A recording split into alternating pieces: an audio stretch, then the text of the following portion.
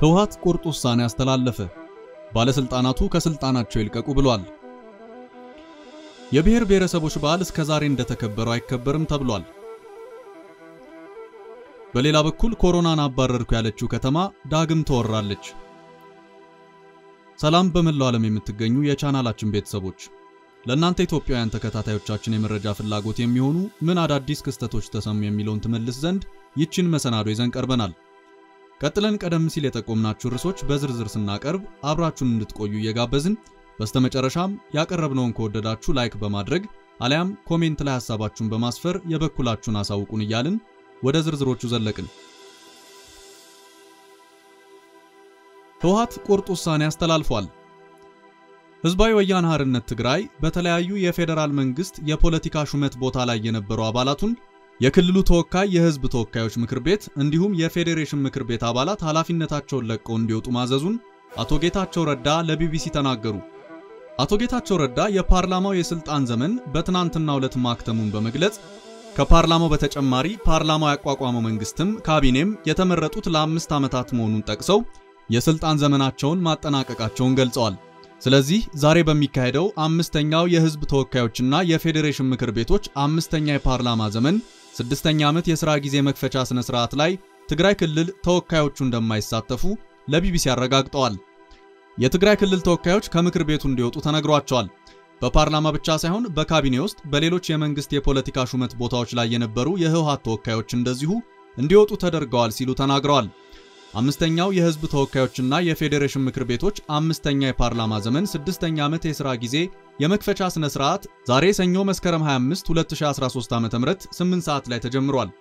ጉባኤው በጠቅላይ ሚኒስትር ጽሕፈት ቤት በሚገኘው የስብሰባ አዳራሽ የሚካሄድ ሲሆን የኢትዮጵያ ፌደራላዊ ዴሞክራሲያዊ ሪፐብሊክ ፕሬዝዳንት ሳህለወርቅ ዘውዴ በሚያደርጉት ንግግር የሁለቱ ምክር ቤቶች የጋራ ስብሰባ ተከፍቷል። አቶ ጌታቸው በአሁኑ ሰዓት ጠቅላይ ሚኒስትሩን ጨምሮ ካቢኔያቸው እንዲሁም የህዝብ ተወካዮች ምክር ቤት አባላትና የፌዴሬሽን ምክር ቤት አባላት ምንም አይነት ህጋዊ ስልጣን የላቸውም በማለት ከዛሬ ጀምሮ ከነዚህ አካላት ጋር ምንም አይነት ህጋዊ ግንኙነት ይኖራል ተብሎ አይታሰብም ብለዋል። የትግራይ ክልል የምርጫ ጊዜያቸው አልቋል በሚል ግንኙነቱን ከነዚህ አካላት ጋር ቢያቋርጥም እንደ አቶ ጌታቸው ረዳ ከሆነ ከፍትህ ተቋማት፣ ከመከላከያ ሰራዊት፣ ከዲፕሎማቲክ ሚሽን ከሚሰጡ ተቋማትና በተለያየ ደረጃ የዜጎችን ማህበራዊና ኢኮኖሚያዊ ግልጋሎት ከሚሰጡ አካላት ጋር እንደሚሰራ ተናግረዋል።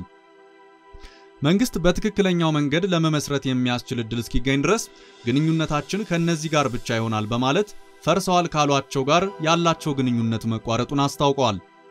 የኮሮና ቫይረስ መከሰትን ተከትሎ በተፈጠረው የህብረተሰብ ጤና ስጋት ሳቢያ ባለፈው ዓመት መካሄድ የነበረበት ምርጫ መካሄድ ሳይችል በመቅረቱ ሁለቱ የፌደራል ምክር ቤቶችና በሁሉም ክልሎች ውስጥ ያሉት ምክር ቤቶች ምርጫው እስኪካሄድ በስራ ላይ እንዲቆዩ መወሰኑ ይታወሳል። ይህንንም ተከትሎ የትግራይ ክልል የምርጫ ኮሚሽን በማቋቋም በተናጠል ክልላዊ ምርጫ ለማካሄድ በመወሰኑ ከፌደራል መንግስቱ በተለይም ደግሞ ከፌዴሬሽን ምክር ቤት ምርጫው መካሄድ እንደሌለበት ድርጊቱም ህገወጥና ተቀባይነት የሌለው እንደሆነ ተገልጾ ነበር። በዚህም ሳቢያ በፌደራል መንግስቱና በትግራይ ክልል መካከል ያለው አለመግባባት እየተባባሰ ሄዶ የክልሉ ገዢ ፓርቲ ሕውሐት ከፍተኛ አመራሮች ከመስከረም 25 በኋላ ከማዕከላዊ መንግስት ጋር ያላቸው ግንኙነት እንደሚያበቃ በተደጋጋሚ ሲናገሩ ቆይተዋል። የፌዴሬሽን ምክር ቤት አፈ ጉባኤ አደም ፋራህ ከቀናት በፊት ለሀገር ውስጥ መገናኛ ብዙሃን ይህንኑ በተመለከተ እንደተናገሩት በስካውኑ እንቅስቃሴ ክልሉ ህገ መንግስቱን አደጋ ላይ ጥሏል። ለዚህም እርምጃ ለመውሰድ የሚያስችል ህገ መንግስታዊ መሰረት መኖሩን አመልክተዋል። ከነዚህ እርምጃዎች መካከል የክልሉን ህግ አውጪና ህግ አስፈጻሚውን ማገድ የሚያስችል ህገ መንግስታዊ አካሄድ አንዱ ሲሆን ይህንን ተከትሎም ለፌደራል መንግስት ተጠሪ የሆነ ጊዜያዊ አስተዳደር ማቋቋምና የፌደራል የጸጥታ አካላት በማሰማራት ህገ መንግስቱን አደጋ ላይ የጣለውን ድርጊት መቆጣጠር ሌላኛው መሆኑን አፈጉባኤው ገልጸዋል። ሕውሐት ዛሬ የተለያዩ ባለስልጣናትን ያካተተ የስልጣን ልቀቁ ትዕዛዝ ማስተላለፉ ቢሰማም ከቀናት በፊት ግን የዛሬው ስብሰባ ላይ አባሎቹ እንዳይሳተፉ ትዕዛዝ መስጠቱ ተሰምቶ ነበር። ሕውሐት የትግራይ ህዝብን በመወከል 38 ወንበሮች በህዝብ ተወካዮች ምክር ቤት ያሉት ሲሆን ዛሬ በሚጀመረው የምክር ቤቱ ስብሰባ አባላቱ እንዳይገኙ በመወሰን ትዕዛዝ ማስተላለፉን ከቀናት በፊት የፓርቲው ስራ አስፈጻሚ ኮሚቴ አባልና የፓርላማ ተመራጭ የሆኑት አቶ አስመላሽ ወልደስላሴ ለትግራይ ክልል ሚዲያ ገልጸው ነበር። አቶ አስመላሽ ከመስከረም 25 ቀን 2013 ዓ.ም በኋላ የህዝብ ተወካዮችና የፌዴሬሽን ምክር ቤቶች እንዲሁም የሚኒስትሮች ምክር ቤቶች ህጋዊነት እንደሌላቸው በመግለጽ የሕውሐት አባል የሆኑ ተመራጮች በእነዚህ ምክር ቤቶች እንዳይሳተፉ ትዕዛዝ ማስተላለፉን አስታውቀው ነበር። የህዝብ ተወካዮች ምክር ቤት አፈ ጉባኤ አቶ ታገሰ ጫፎ በበኩላቸው ከመስከረም 25 ቀን በኋላ ህጋዊነት ያለው መንግስት የለም ተብሎ ለሚነሳው ክርክር ከሁለት ሳምንት በፊት በሰጡት ምላሽ በህገ መንግስቱ መሰረት የተቋቋሙ የሀገሪቱ ተቋማት ውሳኔዎችን ማክበር እንደሚገባ የሚገልጽ ምላሽ ሰጥተው ነበር። ለህገ መንግስቱ መገዛት የሚጀምረው በህገ መንግስቱ መሰረት ተቋቁመው ህገ መንግስቱ የሰጣቸውን ኃላፊነት መሰረት ያደረገ ውሳኔ የሰጡ ተቋማትን በማክበርና ውሳኔያቸውን በመፈጸም እንደሆነ የተናገሩት አፈ ጉባኤው ውሳኔያቸውን በተመለከተ የፖለቲካ ልዩነት ወይም እይታ ቢኖር እንኳን ልዩነቱን ገልጾ ለውሳኔው መገዛት የዲሞክራሲያዊ ስርዓት ባህል መሆኑን ነበር ያስገነዘቡት። ከዚህ ውጪ መሆን ግን በህግ እንደሚያስጠይቅም ጨምረው ገልጸዋል። የፌዴሬሽን ምክር ቤት አፈ ጉባኤ አቶ አደም ፋራህ በበኩላቸው ለህገ መንግስቱ ተገዢ ያልሆኑና ሰላም የማይፈልጉ ቡድኖች ላይ እርምጃ ለመውሰድ የሚያስችል በቂ ህገ መንግስታዊ መሰረት መኖሩን ያስታወቁት ከነዚህ ቡድኖች ውስጥ አንዱ ነው ያሉት የትግራይ ክልላዊ መንግስት ይህ ህገ መንግስታዊ በሆነ መንገድ ምርጫ ማካሄዱን ይህም ተግባሩ ህገ መንግስቱን አደጋ ላይ የሚጥል መሆኑን የተናገሩት በዚህ መሰረት ከሚወሰዱ እርምጃዎች መካከል የትግራይ ክልልን ህግ አውጪና ህግ አስፈጻሚ ማገድ ህገ መንግስታዊ አካሄድ መሆኑን ጠቁመዋል። ስለዚህም ለፌደራል መንግስት ተጠሪ የሆነ ጊዜያዊ መንግስት ማቋቋም እንዲሁም የፌደራል የጸጥታ አካላትን በማሰማራት ህገ መንግስቱን አደጋ ላይ የጣለውን ድርጊት መቆጣጠር ህጋዊ መሰረት እንዳለው አስረድተዋል።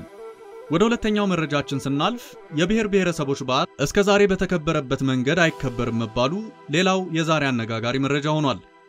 የፌዴሬሽን ምክር ቤት በዘንድሮ የብሔር ብሔረሰቦች በዓል በኮሮና ቫይረስ ምክንያት የአከባበር ለውጥ እንደተደረገበት አስታውቋል። ከዚህ ቀደም በአንድ ክልል አዘጋጅነት የሚከበርበት መንገድ ቀርቶ ከህዳር 15 ቀን 2013 ዓ.ም ጀምሮ በወጣ መርሃ ግብር በየክልሉ እንደሚከበርም ነው ያስታወቀው። ይህን ተከትሎም ህዳር 15 በትግራይ፣ ህዳር 16 በደቡብ፣ ህዳር 17 በሶማሌ፣ ህዳር 18 በቤኒሻንጉል ጉሙዝ፣ ህዳር 19 በአማራ፣ ህዳር 20 በአዲስ አበባ፣ ህዳር 21 በሐረርና ህዳር 22 በጋምቤላ፣ ህዳር 23 በአፋር፣ ህዳር 24 በኦሮሚያና ህዳር 25 በሲዳማ ይከበራልም ነው ያለው። የህዝብ አንድነትና ትብብርን ለመፍጠር ዓላማ አድርጎ በሚከበረው በዚህ በዓል ላይ የተለያዩ ማህበራዊ ተግባራት ይከናወናሉም ነው የተባለው።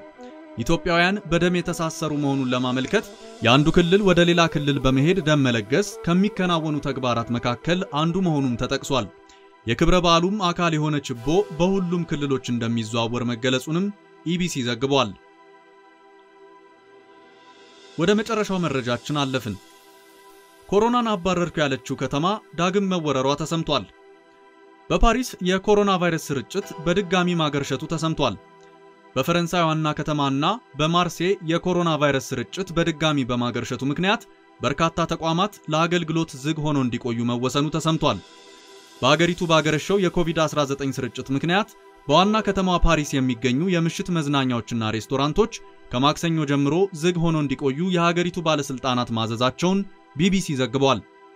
ትላንት በወጣው የሀገሪቱ ሪፖርት መሰረት 12565 የኮቪድ-19 ኬዝ በመመዝገቡ በዋና ከተማዋ የሚገኙ የህዝብ መሰብሰቢያ ቦታዎች ዝግ ሆነው እንዲቆዩ የተደረገ ሲሆን የደቡባዊቷ ከተማ ማርሴይ ከ2 ሳምንታት በፊት የምሽት ቤቶችና ሬስቶራንቶቿን ዘግታለች።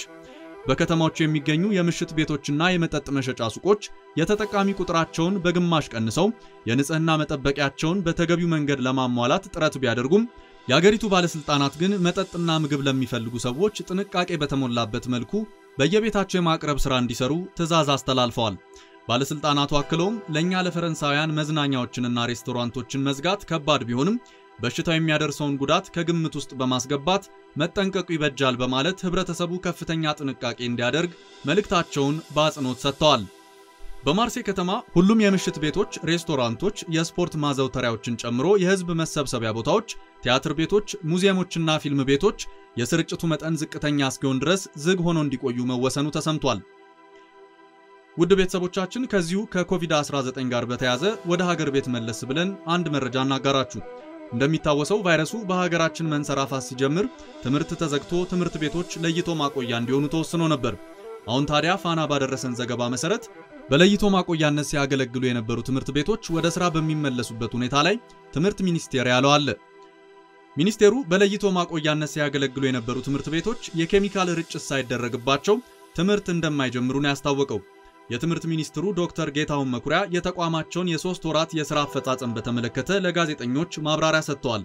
በዚህም የኮቪድ-19 ወረርሽኝን በመከላከል የመማር ማስተማር ስራውን ለማስጀመር የተለያዩ ዝግጅቶች እየተደረጉ መሆኑን አብራርተዋል።